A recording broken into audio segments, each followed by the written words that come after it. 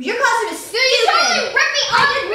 No, Angel. Go to hell. Oh yeah, that's where I got this costume. Well, that's obvious. Yeah, I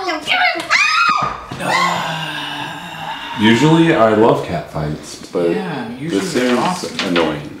I'm excited about giving the little kids candy this Halloween. No, you're not giving them candy. What do you mean? We're giving them pennies, vegetables, and melon. No, Everybody loves money. Kids get candy on Halloween. Candy? Who wants candy? Look at this. This is just plain chocolate. Kids gonna be like, oh, where's the peanuts? Where's the nougat? Children don't sound like that. Yeah, they do. They have sweet voices. They're always complaining about everything. Where do they get off? They don't have to go out and look for babes of the week or do hard stuff like scout out locations. You're just like that old guy who gave out pennies.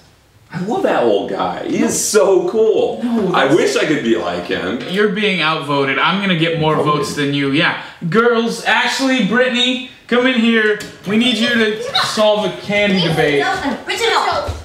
Who's a devil? Guys, if you were trick-or-treating, what would you rather have? All of it.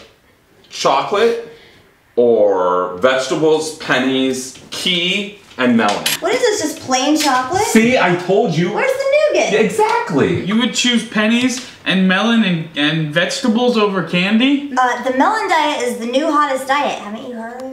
If we found a house that was giving out pennies and vegetables and melon, we'd come every year. Every single year. We'd come like every week. Hey, we come twice. No, that's not what I want. I don't want them to come back. I want them to just come once and then never come back again. Your devious plan has backfired in your face. You know what? I'm calling Mr. Jenkins.